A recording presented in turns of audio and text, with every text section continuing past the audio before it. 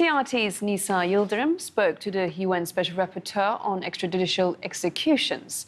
She says the evidence is enough to prove that it was a state-sponsored murder.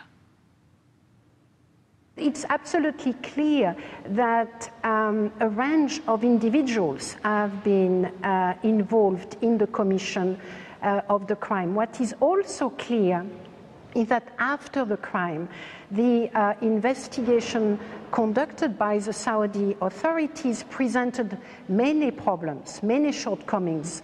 The Saudi officials, 17 Saudi officials, were present in Turkey for almost 10 days.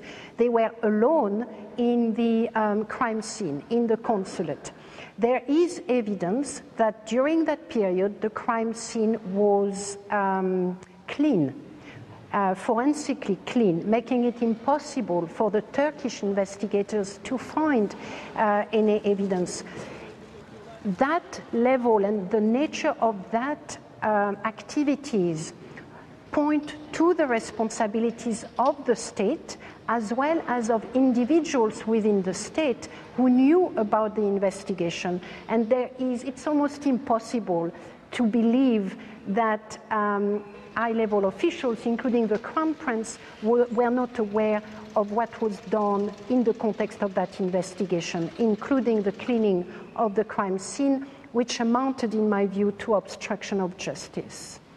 There are two things I will say. The first is that as long as the body of Mr. Khashoggi has not been located, and as long as the theory regarding the body of Mr. Khashoggi has not been demonstrated, under international law, we are facing, or we are dealing with, an enforced disappearance. So it remains a crime. The fact that his body has not been located is a crime under international law. Secondly, as I have mentioned, the Saudi authorities have advanced some theories regarding what happened to the body. That theory is rejected by the Turkish authorities. I myself find it hard to believe that the Saudi officials that were involved in the killing have lost the body and that he is now somewhere with someone else. That is not realistic as a theory.